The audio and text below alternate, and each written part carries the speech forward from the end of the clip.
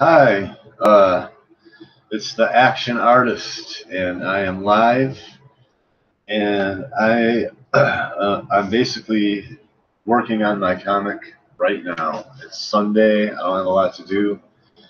I don't think. Hang on, let me check and see if I got any messages here first. Doesn't look like it. Nope. All right. Good then. So basically, what I have going on here is I found this page. I've been digging through my stuff and I found some more pages, and I'm really glad that I did because I knew I drew this page, and I want to get into it here. Basically, so here's a page after my character. If you don't know what I'm talking about, this is my comic book right here. The name of the comic book is called Nut Job. I have it on DeviantArt. You know, it's pretty much copyrighted. It's on DeviantArt. It's all documented. I can, I don't think anybody's gonna rob me. I have it. You know what I mean? I can go pay the $300 for the copyright, and we can get into that. But I don't think Marvel or DC is gonna rob me of my comic book Nut Job, because I'm doing it on YouTube too. I'm just documenting all of this, and what we're talking about is sexy females, and I want to show you just this horrible drawing I did. I mean, it's not that bad, but I just overdid it. I was practicing a lot with my inking, and I just screwed it up. So that's just absolutely horrible.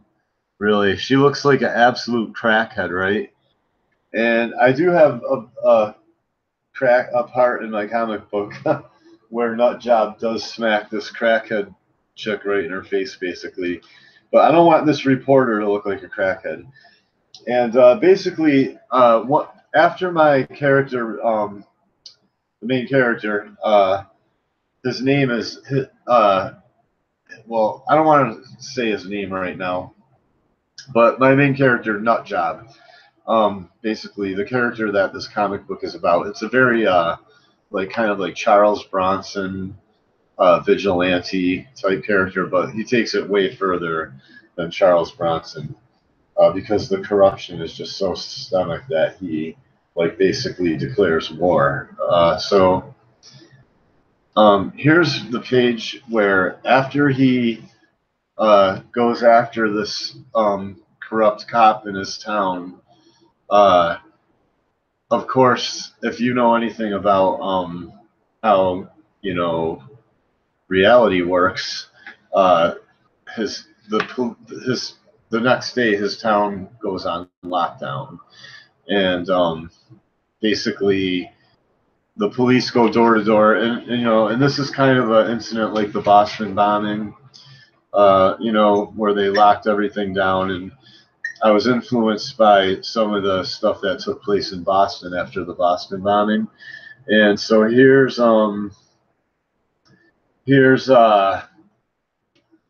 this page that I found where SWAT team, basically a SWAT team, this probably takes place in sort of the near future. And basically martial law's been declared. So I don't, this isn't going to be the actual like the SWAT as they are right now. It's going to be some like future, a little bit more in the future, like mercenaries or something. And basically, so here's the SWAT team coming in a big armored vehicle. I'll hold that still so it can focus or whatever. And I'm shading that right now. I get a lot of my tips from Ethan Van Shiver is his name, Comic Pro Artist Secrets or whatever. And as you can see, I'm doing, if you look really close, it's not very light in here. Problem is this. You can see I'm doing some cross hatching on the I'm doing like a core shadow on this because the background is the sky, so the light's kind of coming from the background. And I'm doing some cross hatching on this armored personnel carrier, and I'm doing 90 degree, like straight, like kind of straight down, and then like as if I had like a horizon line on the within perspective, then I go across that way. So it's pretty much a 90 degree. And the reason I'm doing that is because it's metal. And so I want it to look hard. And one of the things that Ethan talks about is one of the questions. He answered some of my questions on inking. And on hard surfaces like metal, like a jet or like an armored personnel carrier, you can do cross hatching like just like square. You know what I mean? 90 degree angle. On flesh, you stay at less of an angle, and that one little tip alone just really has improved my drawing a lot. But anyway, so you can go check out his channel. I mean, he's pretty popular in Comicdom. So here's the new reporter. Okay, and here's the old one. And now I pretty much used my own drawing for reference, right? But this is paying much more attention to detail. Here's a SWAT guy, and he's like aiming a gun at a little girl, and she's just all like, "Hey, mister." She's like, I'm only 12, He's giving a loaded gun at her. And then she's down here, this reporter, and she's looking way more sexy now. Basically, I took some of the lines off her face, you know what I mean? And I was having trouble really getting the details. And then I looked at this more, and I had some of the ideas right, like on the way her mouth and teeth were and everything. You know what I'm saying? But I made her face look too much like a man, actually, and so women, look, I rounded her face off more. She doesn't have deep eye sockets. Men have deep eye sockets. So I took away, and her nose is super small. You know what I mean? I made her mouth very small, and I rounded very small, kind of pointy chin, small neck.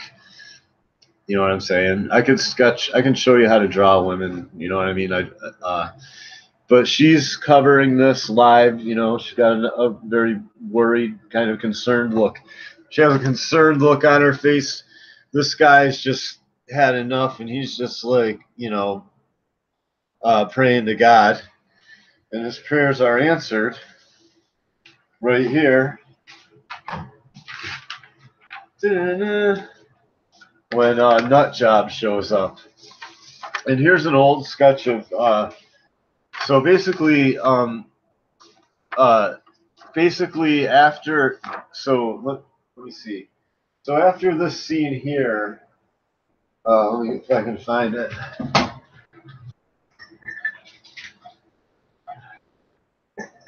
Where I was working on it last night. It's right here. Don't worry. Here it is. Okay, so I'll just kind of connect the dots more, because you'll see this, how the stories evolves, how it just gets more ridiculous. I want it to really, I haven't climaxed it yet. It's like building up and building up to climax. He attacks. He basically serves.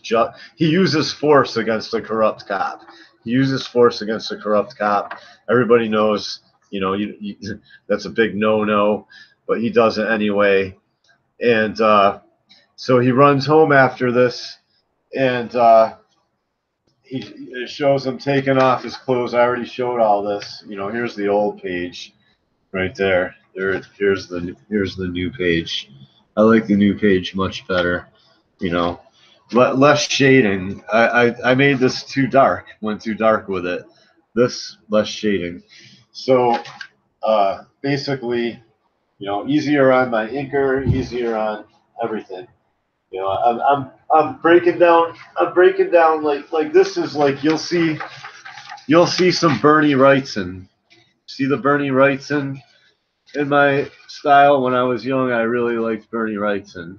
So I'm doing basically. She almost looks like the chick out of Creep Show, actually. The one that gets eaten by the monster in the crate. She's like a super bitch. So, and he almost looks like her husband. Anyway, my point is you'll see Bernie Wrightson in here, but that's too detailed. I don't have time for that. I'm poor. If you're poor, you gotta work. You gotta find out how to cut corners. I'm giving you all the tips. So, what I did here is I really simplified. I really simplified and oops, I'm crinkling up this paper. I don't want to do that. I really simplified and kind of cartooned up the character a little more. It's little more cartoony, not as much detail. You know, I gotta save time. I gotta save money, right? See her, very cartoony. I'm not going super realistic. I've cartooned up my style a little bit. You know, because I want to, you know, I gotta conserve. I can't, you know, I don't want to get too detailed. I want to keep it simple, and so there's that. But anyway, yeah. So Nutjob comes to the rescue now. So he goes home and he finishes up his armor, this armor right here. So he goes home and he finishes up this armor. I know it looks like Alien, right? See how it looks like Alien? You know, whatever. I'm just being an artist. It looks Japanese, or you know what I'm saying? Let me show you the new. Let me show you the new design.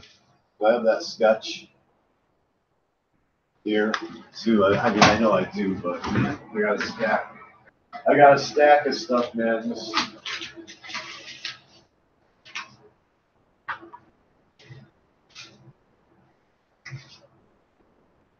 You know, I wanted this thing to look kind of sci-fi.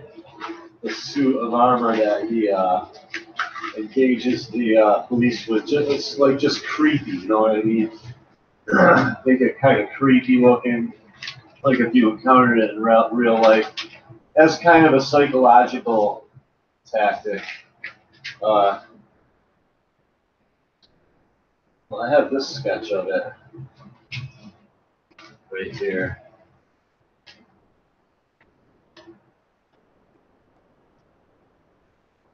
I just need to show this.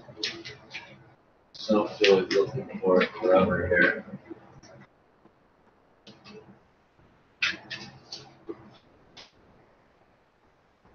Oh, here it is.